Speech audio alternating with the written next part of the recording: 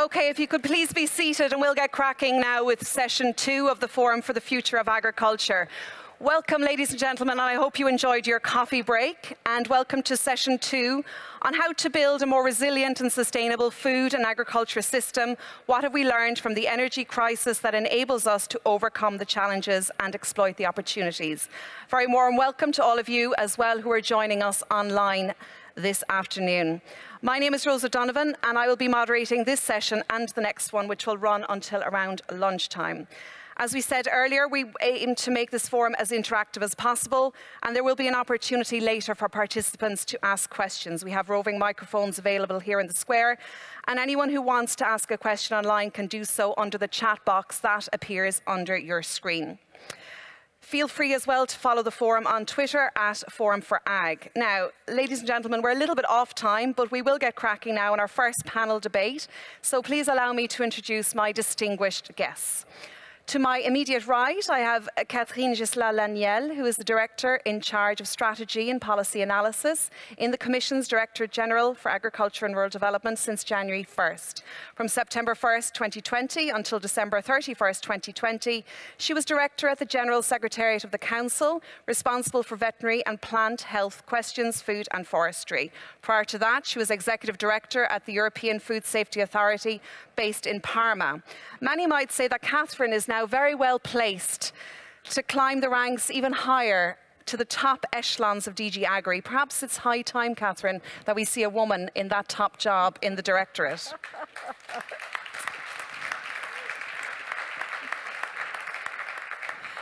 Next, we have Shari Ruga-Fidler, who is President and CEO of the Chicago-based Farm Foundation, which was the first US ag institute set up in the 1930s and one of the Forum's international partners. Shari, who has 25 years of global leadership and executive experience, describes the US Farm Foundation as a think tank and a do tank, which is non-partisan and non-lobby. She is also a fifth-generation farm owner and operator, an entrepreneur in the organic branded food industry, and founder of an agribusiness consulting firm. I also understand that Shari keeps her grandma's bell jar filled with earth from her family farm in Nebraska to remind her of her farming roots. Then we have Professor Tim Benton, who leads the Environment and Society program at Chatham House. He joined Chatham House back in 2016 as a distinguished visiting fellow, at which time he was also Dean of Strategic Research Initiatives at the University of Leeds. As a leading advocate on food systems transformation, he has worked with many governments, the G20 and the UN, as well as leading businesses and civil society organizations. Tim has also published more than 200 academic papers, many tackling how food systems respond to environmental change. And last but by no means least, to my most extreme right, I would like to welcome Eva Weber, who is a farmer and landowner from Sweden. Eva studied economics at Lund University and international trade at the University of Santa Barbara. Following a stint in Stockholm in broadcasting and the streaming industry, she returned to the countryside, studied agriculture and became a farmer, which she describes as the best decision she ever made. Maybe more on that later, Eva. She is now sixth-generation farmer of a 400-hectare holding, engaged in science-based agriculture while also working part-time as Secretary at the Swedish Landowners Organization. So please, ladies and gentlemen, give a warm welcome to my panelists.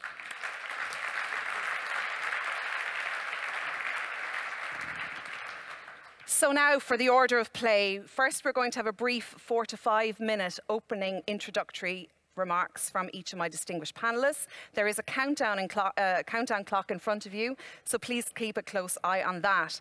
This will be followed by a short Q&A session between the speakers and I, and then at around 11:45, there will be an opportunity for you, the audience, to ask questions. We aim to continue the Q&A session until around noon or a few minutes afterwards, and that will be followed immediately by another panel discussion by yours truly. So, Catherine, let's start with you. I would invite you to take the floor to deliver your introductory comments. And when you're ready, the floor is yours. Thank you very much. I hope that you can hear me well. So what we've heard this morning is that there is an emergency and we need to take action. Personally, I would put it as follows. We've been, in Europe, very good at delivering food security for EU citizens. This is important to celebrate that, but this is also important at the same time to recognize that this has been done at the expense of environment and climate, and that this is time to take action. As policymakers, I think we have a role to play, and of course we are not working in isolation, and I'll come back to that in a minute, but we have a role to play. First of all, I think that we need to set the direction. This has been done, I think, very well and very clearly with the European Green Deal and the Farm to Fork strategy, where we have identified a couple of objectives and the need to transform our food systems. And it's not just about agriculture. This includes agriculture, but this needs a systemic change of the whole food system. As policymakers also, we need to support all the key stakeholders. We need to support you and in particular help you to invest in the right direction. So I think it's important to say that this is not just about legislating, it's also about providing financial support that helps farmers, food processors, and all the economic players of the food chain to invest in what will help to deliver more sustainable food. And here we have a couple of funds that are part of the Common Agricultural Policy, as we called it in the past, the second pillar, but not only the CAP, also the Recovery Fund, InvestEU Fund, and maybe we will need more in the future, because we know that investing in our food systems is essential. What we need also is to incentivize our farmers to develop practices which are more environmental friendly, which are restoring, healthy soils, which helps to protect our water, our environment, as well as, of course, to produce food. So basically here, I can say that the Common Agricultural Policy is an enabler in that context to help incentivize farmers to adopt better practices. And with the new CAP, with the eco schemes, I think we are in the right direction. There are already millions of farmers in the EU, and maybe we need to say it, millions of farmers already in the EU and all over the world who are implementing sustainable agricultural practices. We mentioned regenerative agriculture, but we also have agroecology, we have conservation agriculture, we have organic agriculture. So all these practices need to be enhanced and scaled up. And that's where maybe when it comes to scaling up, we have some difficulties. As policymakers, we can see that solutions are there, more sustainable practices, more agronomy, more nature-based solutions, technology, innovation are there, but how can we help farmers to use them more and to be, to sort of massify also the use of these practices? So that's why here I'm happy to be with you today, because I'd like also to hear from you what we need to do differently, better, more, what we should stop doing so that we are able to scale up this transformation of our practices, and in particular here I'm talking about farming practices. It is important to say that the transformation that we are talking about is not just about agriculture, and I have heard many here referring to farmers, which is important, of course. But we need to produce differently. We need to produce also different type of food and crops. So that's important that we, that across the food chain, all the key players, the food industry, the retailers, everybody is also, participating and working on this transformation. So I think it's a collective work. That's why also it makes it a bit complicated because we need to work together. If I start to crop different crops, I need to be able, as a farmer, to find somebody to buy these crops, you know. So that's very important. So let's work together, and the collective work is very important. So let me say that I am not pessimistic or not frustrated, the word has been mentioned, because I can observe already that millions of farmers have changed their practices, and that, you know, the key economic stakeholders of the food chain have started to work. But I see that the sense of emergency sometimes is not sufficient, and that we should accelerate the transformation. And that's why also I'm happy to be with you today to see how we can, as policymakers, work with you to further accelerate this transformation. Thank you. Thank you, Catherine.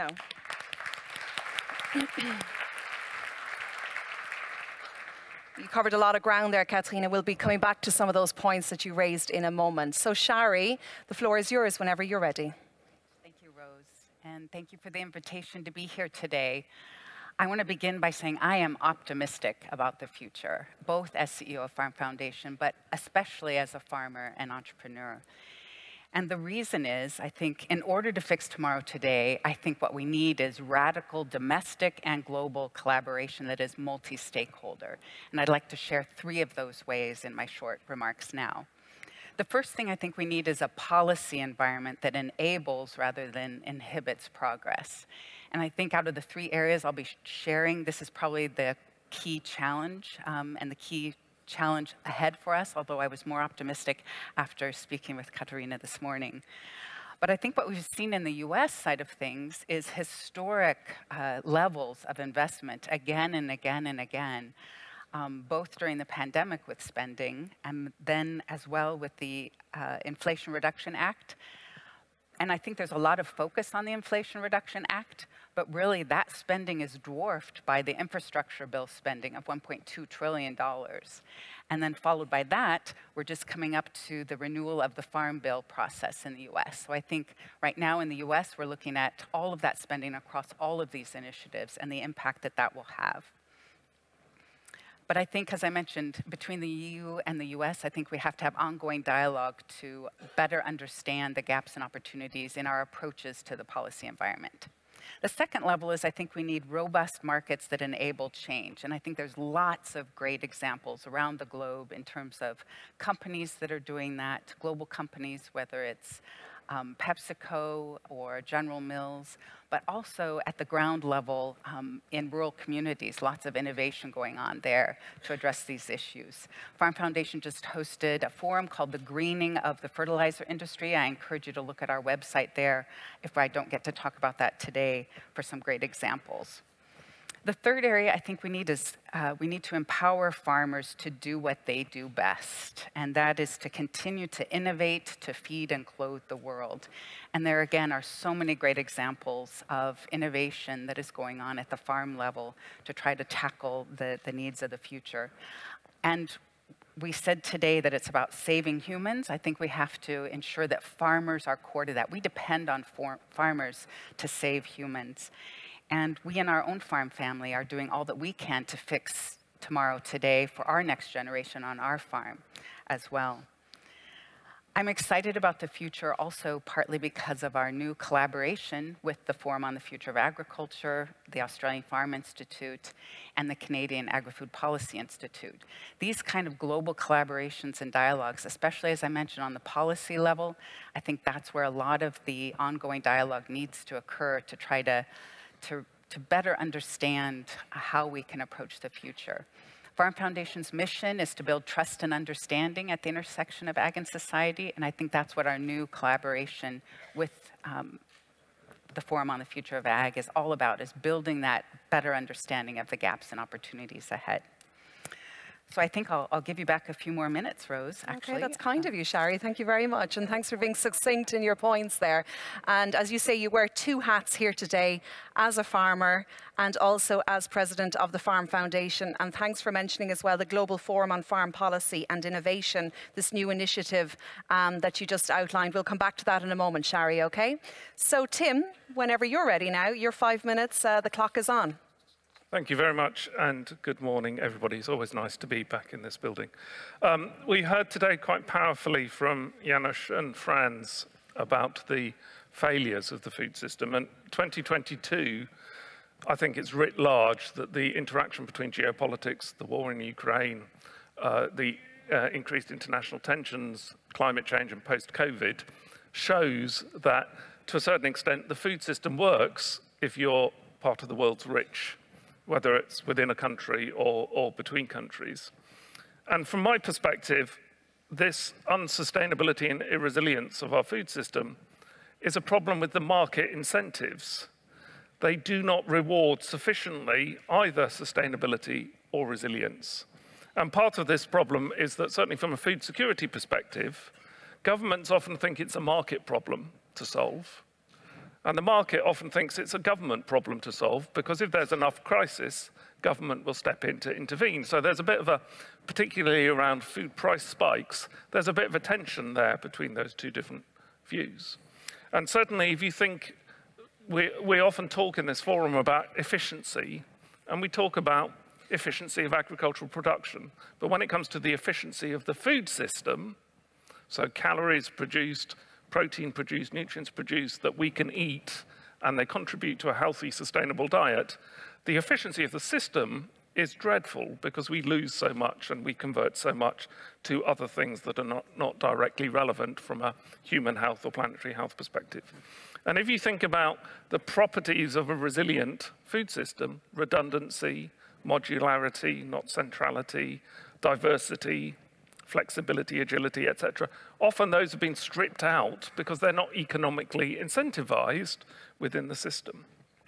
So it's often not profitable for the food system to drive market solutions that are sustainable, that are nutrition providing, that are resilient. So in my mind, one of the big elephants in the room is that solutions lie in the restructuring of markets and making it profitable to produce food that is different from a nutrition and planetary and resilience perspective.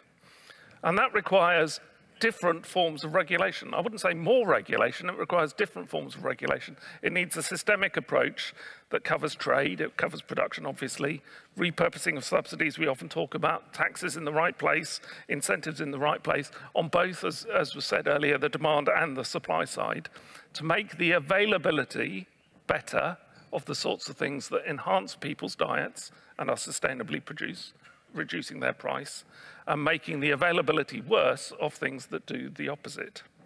And we know from 2022 that events happen that can force a political window to open. And if you just think about the way that within the EU, we have now started to intervene in restructuring energy markets for the public goods perspective, we can do the same from a food perspective. It's not just about agricultural regulation. It is also about the whole package of things on supply and demand side. And of course, farmers need to be brought along. Many of my farmer colleagues are very much bought into this, but citizens also need to be brought along, as of course it will change the availability and price of some foods. So we can absolutely build public goods into markets and internalize what is currently external. And I was told my first day as a civil servant that it was the job of governments to intervene when there is market failure. That's their social license. And we have market failure writ big within the food system through the externalization of costs. And it also requires incumbent power to be receptive to change and not standing in the way. And of course, that means embracing profit with a purpose and an intergenerational purpose, not just the purpose of raising funds for shareholders.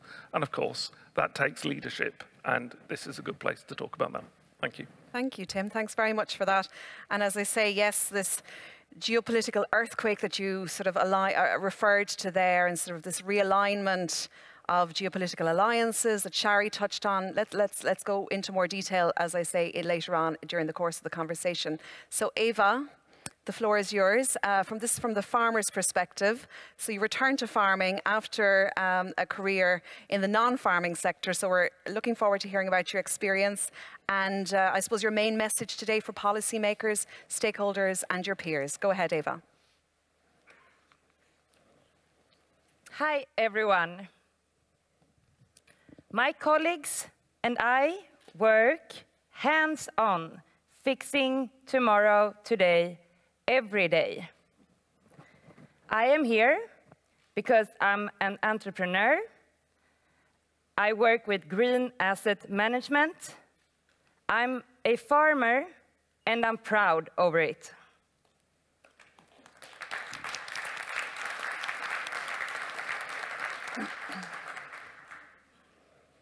Me and my two sisters are the 6th generation farmers on our farm. We work with science-based agriculture on 400 hectares, mainly producing wheat, rapeseed, and alfalfa.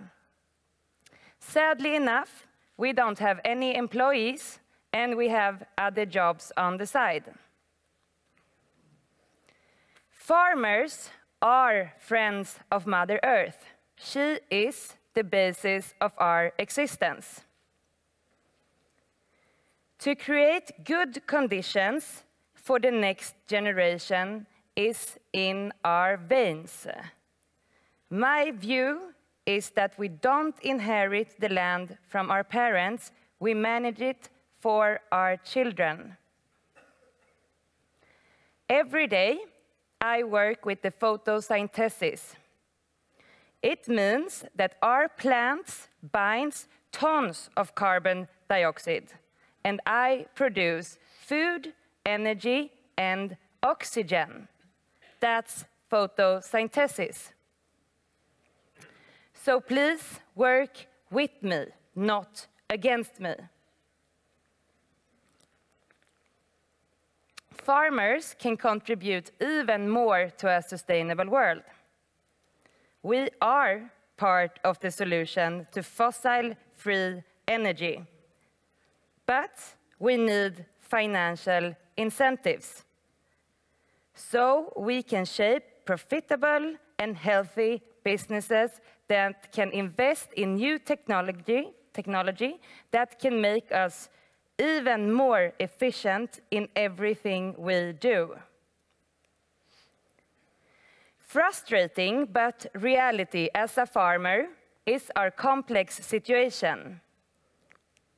With too many rules and legislations that affect us negatively and takes too much time from value-creating activities and cost too much money that could be a lot more effectively used.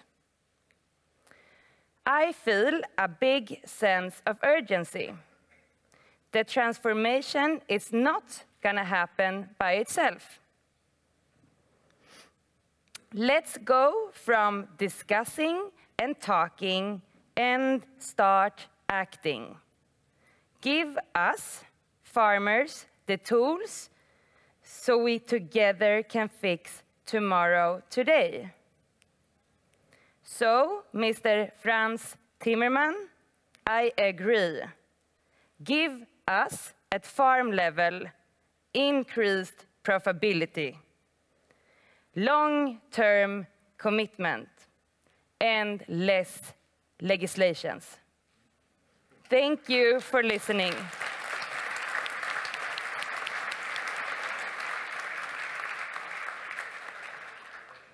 Thank you very much, Eva, for that very clear, precise and impassioned plea there on behalf of your family, your sisters and the farming community. Can I just ask, you say that it's a 400-hectare farm, which is very impressive, ran on a science-based approach to agriculture. Maybe just dig down a little bit what you mean by that and how does that work in practice, Eva?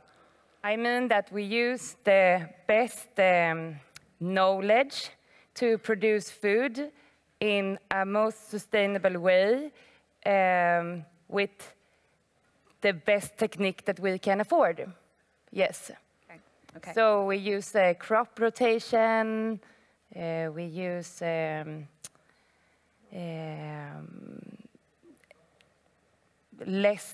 try to use the technique to be more effective with everything we do, yes. So keeping the environment central to your production methods there, Eva. Exactly, okay. Thank you. Yes. Okay, thank you for that. Catherine, I'm going to turn to you now. You said at the top of the session that you're not pessimistic and you're not frustrated. Keeping in mind the theme of this session, what are the key lessons that we learned from the energy crisis that we are sort of currently enduring at the moment on the basis, as a result of the war in Ukraine and perhaps even before Russia invaded the sovereign state of Ukraine? What sort of lessons have we learned, say, in Europe in terms of dealing with that? Franz Timmermans mentioned, obviously, the growth and renewals and, I suppose, shifting our focus, shifting the narrative there. So maybe just from a DG Agri perspective, what's your take on that? Yeah, I think it's good to look at the last years and what we've been experiencing, both with the pandemic as well as with the impact of the war in Ukraine, and to see that we've learned, first of all, I think that food security is very important. We've seen that in some region of the world, they have been struggling with this during the pandemic, and so that's part of our, now we use this word sovereignty, or our open strategic autonomy. That's very important. So we need, like, energy, food, health, you know, are critical to our sovereignty. We've also learned that our food supply chain has been resilient. I think it's important to say it, though not everything was easy and perfect, but we shall pay tribute to our food supply chain. We've also, I guess, identified some risk and vulnerabilities during these two major crises. I would say some of our dependence that needs to be fixed, meaning not that there is a solution to everything, but at least being aware and see whether we can do a better job when it comes, for example, to the dependence to chemical inputs, dependence to fertilizers, obviously, which is critical in the context where we know that, you know, Russia in particular is a major producer of fertilizers, so we need to see how we can do a better job there. Dependence to fossil fuel energy, of course, this is not just for the farming sector and the food supply chain, but this is for the whole economy, and we see that we've been making progress here. So dependence also to import of feed that has produced, of course, that has helped us to build, you know, the meat industry we know. But there are drawbacks also here. The dependence to imports might be problematic. And here I'm not talking about, you know, I think it's very important that we remain an open economy, but this is important to see how we can do a better job, because this is good for not just the environment, this is also good for our economy and the profitability of our farming sectors. Yeah, Catherine, and as you said, that sort of over-reliance on maybe a smaller number of countries has maybe come back to bite us here in the European Union. Shari, if I could turn to you, you spoke of radical and global collaborations. Is this in terms of scientific endeavour? It's the bigger picture here on climate change, but what do you mean exactly, and how is maybe the farm, your organisation taking that, the Farm Foundation taking that forward, Shari? Sure, so for radical collaboration across stakeholders, just a few examples. The tsunami of money that is coming out in the US really is going to be executed through public institutions and the private sector. So some of it is that kind of collaboration that needs to happen. We've talked about elephants in the room. Well, this is like digesting an elephant, basically, to have this tsunami of money coming in. And to implement it, it's actually a significant challenge. The NRCS, the conservation organization in the US, said that they need to hire 3,000 new people just to implement some of these initiatives.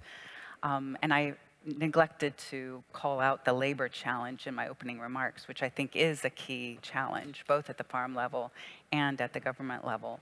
But these collaborations are important in order to implement this money. Money is not just the solution. In order to implement it, we do need to have that collaboration in the public-private partnerships, and then importantly at the global level, as I mentioned. So again, excited to be here and to look forward to more collaboration opportunities. And going back then, I mean, you're referring here to the Inflation Reduction Act, and if I've done my homework correctly, there's about 391 billion allocated to spending on energy and climate change alone. It's been described as the biggest industrial strategy for the country since the Second World War. But how will that trickle down to farmers? And in real terms, you know, how will that trickle down from this federal reserve, the federal budget, down to farmers on the ground? I would say it's not clear yet, and I think, again, the opportunity that's coming up in the US with the renegotiation of the Farm Bill right now is that we're looking at how the different spending will be harmonized with the Farm Bill and how it can reach the farm level. So I think the jury is still out, actually, and I think there is work to be done in the new Farm Bill to try to help clarify how it can reach the farm level. And remind myself and the audience members, where are we with the Farm Bill in terms of the review of the Farm Bill?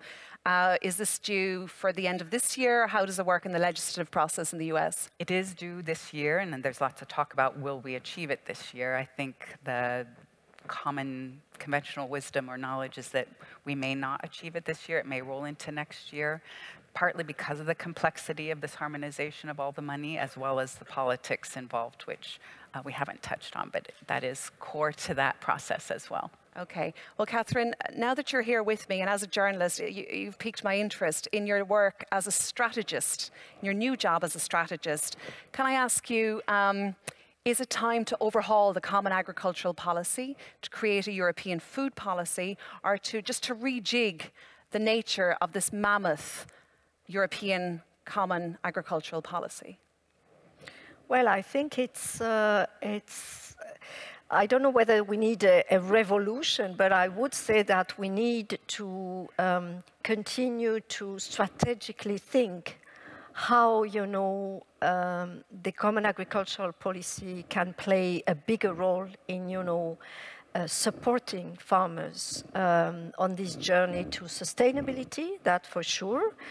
And I think the current CAP, the one that we have started to implement as of the 1st of January, is already providing, you know, good tools and instruments. Should we do more? I would say probably, and that's what we are going to start to think about in the coming months. Maybe it's also time to see how the CAP, maybe to step back also and to look at all the policy mix that we have, because it's about the CAP, but not just the CAP. I think, as I said, it's about also investment. It's also about how we support farmers. We didn't mention that, but I think there is something which is also very important in terms of providing vocational training advice to farmers. I don't think they are reluctant to change, but they need also to be supported from a technical point of view. We need also to see how we can use tools to de-risk the transition, because changing your farming system means that you are taking risks. Mm-hmm. So you need also to be helped in that with this. So, and then legislation can play a role, but we need also to find the right balance between these different policy tools. Sure. Thank you, Catherine. Tim, I'm going to turn to you now. You're described as a leading advocate on food systems transformation, which is really the crux of the issue here today. So where are we going wrong? Where are we going right is more... So if you think about what Janusz and Franz was talking about this morning, we have pollution, we have biodiversity loss, we have soil problems, we have climate change, and we have the situation where more people are killed each year and are sick each year because of poor diets, rich world and poor world, than due to any other cause. So whichever place you look, if you join up the thinking on health, sustainability, climate, farmer livelihoods, consumption for a nutritious diet, it leads you to a solution space that is very different from saying, we've built a system over the last 60 years that is really based around the intensification of a smaller and smaller number of products that are produced in enormous quantities at enormous cost to people and to the planet. So it's about how do you bring into alignment all of these things. So just from, I don't mention the B word, Brexit, but in a UK situation, our farm economy is £10 billion. The direct costs of pollution are about £5 billion. The indirect costs of climate change from the farm sector are about £5 billion. And the ill health costs that come from eating poor diets is somewhere between 30 and 50 billion pounds. So if you take a whole of society approach to that accounting, you would pay farmers to farm in a different way to grow different things and make them more profitable, produce more food more sustainably, and produce food that was more dietary relevant and more health enhancing and reduce the healthcare bills. So it's a matter of getting all of these things into alignment. And unfortunately, most governments are not set up to join health and environment and farming and trade and the National Finance Ministry, etc., to create a structure that deals with the systemic challenges of today. And you touched upon it there, but how does trade fit into that bigger picture when the multilateral system is currently in a state of disrepair? What a great question. I mean, this is partly why I now work at an International Affairs Institute, Chatham House. No country has sovereignty over its food system because of almost every country in the world, perhaps North Korea is an exception, will eat food that is imported as well as export food and eat food that is locally grown. So that creates a huge policy paralysis and a disincentive, first mover disincentive for a government to go gung-ho towards saying we're going to transform our food system, because under WTO rules and under trade agreements, you always risk being undercut by importing food of lower environmental quality that is cheaper, and that's been prominent in the Brexit debate back in the UK. So what we need is countries to align together to create change in steps, so you're not risking undercutting yourself when you move. And that's why we need the multilateral architecture to work just at the time where the tensions that come from food insecurity, energy insecurity, critical mineral insecurity, geopolitical tensions, trade wars, conflict, migration, are making the multilateral architecture really creak at the seams. So thank God for Europe, because at least you've got a federated multilateral institution that sometimes feels as though it doesn't work, but you're in a much better place than somewhere like the UK, where we've just cut ourselves off from the necessary architecture of cooperation that we need. Thanks for that, Tim. If I can go to Eva now at the end of the panel. Let's talk about opportunities. Opportunities at your own level at the farm, within the Swedish Landowners Organisation, within Sweden more generally, opportunities to be had, to be exploited as a result of perhaps the situation that we find ourselves in terms of energy or energy supply, etc. What sort of opportunities do you see from the perspective of farmer stroke landowner, Eva? Well, from a farmer and my own perspective, I see a big potential, because farming land is the only thing that is not being made anymore. And farming and forestry is binding carbon dioxide. And the more we produce, the more we bind. And if we, the energy we produce, and if we use that instead of using the fossil fuel, we don't add any new carbon atoms into the system. So I think we have to find a way to profit farms on storaging of carbon. And I also think that the energy production, it has to go to the farms. So we can produce grassland and other energy crops and make bioenergy. And where's your farm located in Sweden? Is it a largely forestry, for example, or is it mostly arable? Oh, it's in my area, it's only arable. Only arable, yeah. Okay. Because, of course, you come from a country that's quite famous for its afforested land. OK, well, thank you, Eva, for that. Now, ladies and gentlemen, we're sort of bang on time again, so I'm going to open it up to the floor. I have a question right here, second row, if I can get a roving microphone to this lady here with the nice, colourful scarf. And then we'll go to you. Just one moment, OK? Just bear with me. We'll just get a hostess up here now. This lady here with the scarf. Yeah, if you perhaps just introduce yourself and say to whom the question is addressed. And just I would encourage you to keep your question short and sweet if you don't mind. Thank you. Just a mic. Get a mic over here. Hello? That's working. It's working. Okay. My name is Anne-Sophie Gamborg. I'm a Danish farmer. I think, first I would like to thank everybody for coming together here in Brussels. I think it's so helpful for us farmers to get a little perspective of what we're doing every day. I think I might be posing this question to Catherine, because I represent Danish farmers. We are ready, we are willing, we are able. We really can do the change, but we need the incentives to do it. The incentives to, if you want us to produce food, we'll produce food. If you want us to produce energy, we'll produce energy.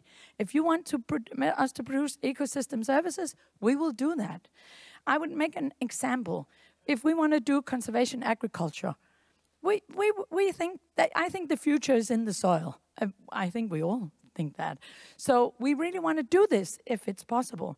But to make the transition, how can we trust the legislative work to be making it sure for us? I'm a little afraid that if I do that in my very clay soils, I need to spray more. Is that the right way to go for me? Can we all agree? Let's go do it, but we need a little more spraying. No, we can't agree. So we need somebody to help us. We can't solve everything everywhere at the same time. Some people can solve some issues, some other people can solve other issues. But we've got to be allowed, and we've got to be able to trust the legislative and the science.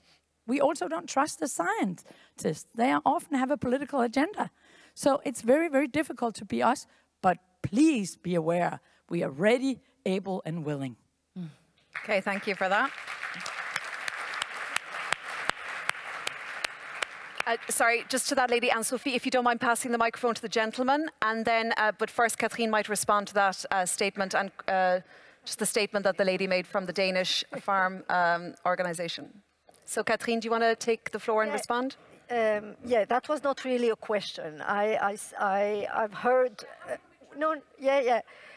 Well, that I cannot answer. I mean, we do our best to be trusted, but as you know, this is not a decision. You are the only one to make the decision.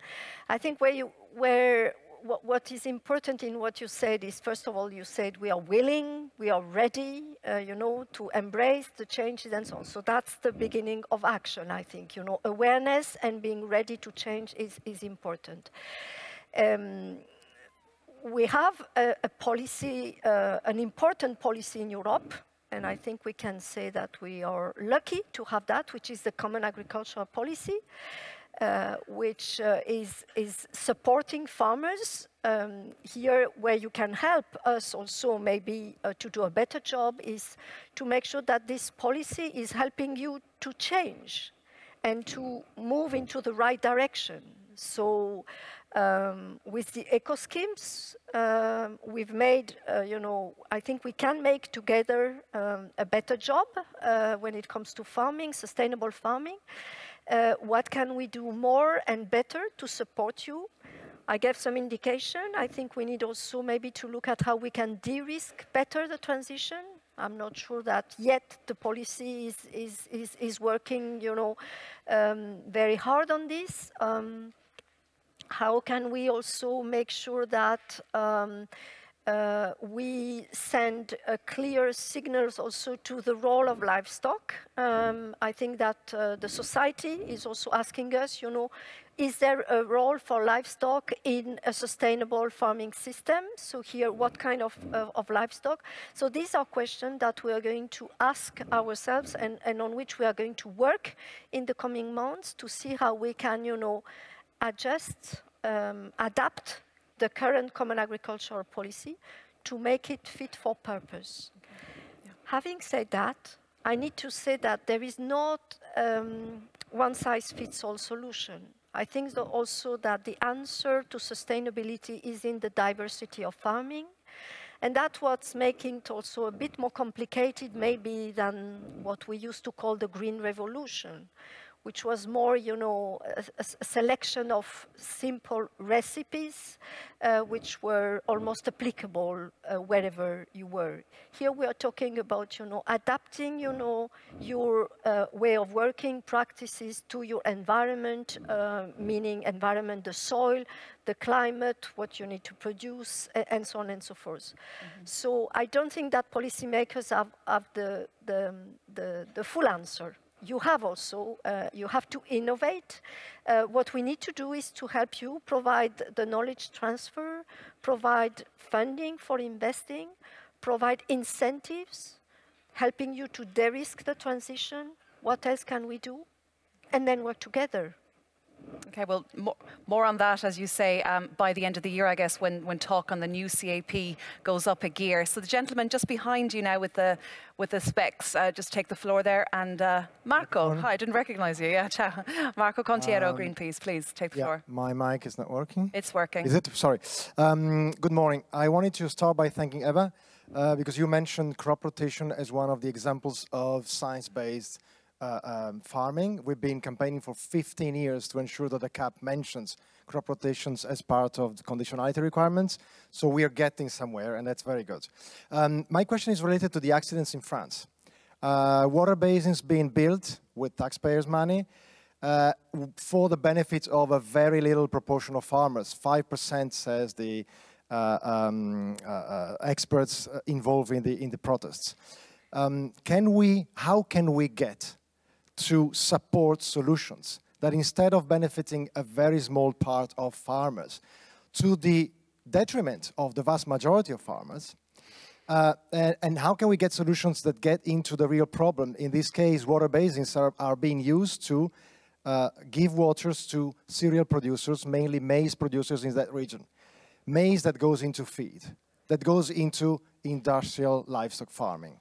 Is it possible to tackle that and to try to do what Tim has just said, taking a societal point of view and provide solutions and use public money to help all farmers to provide sustainable products? Okay. Thanks a lot. Thank you, Marco, for that. If you don't mind passing the microphone to the gentleman just behind you, and then we'll come back in response to that question, Marco, in one moment. Please ask your question, and then we'll go back to the panel to respond, okay? Yes, thank you very much. My name is Max Schulman. I'm a farmer from Finland. Just going to ask one question. I mean, all of you have mentioned technology in your brief 5 minutes. Now I would like to ask, how do you see that technology will play? What kind of a role will it play when we are looking at building a more resilient agricultural and food system? And then the second part of it, since we have there panelists from also outside EU, I would like to hear a little bit the ideas from intra, but also outside. Is actually Europe moving the right way with uptake of technology? Okay, thank you for that, Max. Okay, I'll go to Shari and Tim first, and we'll come back to Catherine in response to Marco's question, okay? So who'd like to respond there on the technology transfer and the role of technology? Either Tim or Shari? I'll jump in. Both as a farmer and at Farm Foundation, technology and innovation is core to our future and our success. At our own farm level, we are continuing to integrate it, but it comes back to that complexity of implementation. We had a rule that we could only implement 3 innovations at any one time in our farming operation just because we couldn't manage more than that. And yet there are more that we want to integrate into our farming operation. But it's that complexity of implementation that is critical. But technology and innovation is core to our future.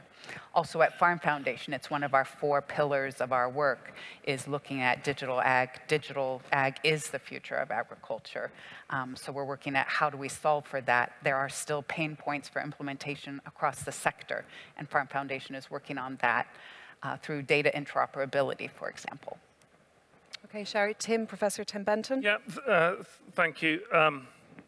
Well, of course we need technological innovation, and there's a hell of a lot of stuff out there that can make our lives better, and René will talk about some of that this afternoon. And your question about is Europe moving, I mean, the UK's just deregulated CRISPR-Cas9 this week, and we're just waiting to see how people respond to that. I think there is an important link to Marcus's question, technology for whom? And the whole kind of GM debate, from my perspective, was riven by issues to do with power and who benefits from it, as opposed to whether or not it's really, so it's a food sovereignty issue really, rather than whether or not it is in an individual citizen's consumer basis. And I think to Marcus's question, we need to build public goods back into the market, because they have been stripped out over the last 30 years. And we need to get better at doing things for the common good. And how that would have to be done in each country and jurisdiction is important. And then to just finalize, we need innovation in technology, but we need innovation in governance and innovation in institutional structures. And we need to get better at thinking about how to do all of this and not just rely on unicorn technologies and a plethora of silver bullets, some of which will be very useful, but some of them will reflect incumbent interests more than social goods. And I think we have to keep our eye firmly on social goods for the next generation and our current generation, particularly the smaller institutions, smaller farmers, and the impoverished. Thank you, Tim. Catherine, to come back to Marco Contiero's question on water basins in France, if you don't mind responding to that. No, I don't mind. Just maybe, since I have the floor, just to say a couple of words also about technology and innovation. Yes, indeed, we need that, and we need a policy environment that enables, this technology and this innovation, but at the service of sustainability. That's very important. And maybe sometimes, in our in the overall, let's say, research and innovation environment of our food systems, this was a bit, we lost sight of the importance of having the technology and the innovation at the service. And we need to refocus on that. I'm thinking about that, for example, in the context of the upcoming legislation we are preparing on new genomic techniques, where we think, new breeding technique, these new plants, we should continue, for example, to develop, new plants that helps farmers, in terms of sustainability. Your comments, Mr. Contiero, was about the access to water, right? Access to water. Yeah, what I find here, not commenting on this particular event, but maybe looking also at the broader picture to say that changing is not easy. No, I think we have to say it, in our life we know that, you know what you have, that may not be perfect, but changing is not easy. And transition is not something easy. You may have the solutions, the fact, the sense of emergency, but changing is not easy. And as I was saying, you take risks, of course, for the better, but there is a period where it's complicated. And that's where we are. We are all struggling with how are we going to be able to change quickly so that we go for the better, And I see here and there the situation also in the Netherlands that we've seen, It's important that we take into account the fact that we need a shift, a profound change of our food systems, and in particular of our farming systems. But we need to do that with farmers, not against farmers. So we have also to build, the social acceptability of this transition. And that's where a conversation with everybody is important. It's also helping and supporting so that we don't end up with the fact that everybody recognizes that we have to change, but we can't do it because those who have to change don't do it for the reasons, that they feel they are not supported, that this is too risky, And again, when it comes to water, we see that already farmers are struggling with access to water, and this creates conflict and so on and so forth. So we need to have everybody around the table and discuss that. So it's not just, you know, at EU level also, it needs to be done at local level, at national level, and then at EU level. But we need to make sure that we do that with the people, not against the people. Thank you for that, Catherine. We're going to have to leave it there, ladies and gentlemen. So I would like to thank my panelists for this lively and interesting debate that covered a lot of ground, I think, in about 55 or 60 minutes. So my thanks indeed to Catherine Gisela-Laniel, Shari Rogge-Fidler, Professor Tim Benton and Eva Weber, and all of you, of course, for taking part. So a very warm round of applause for my speakers.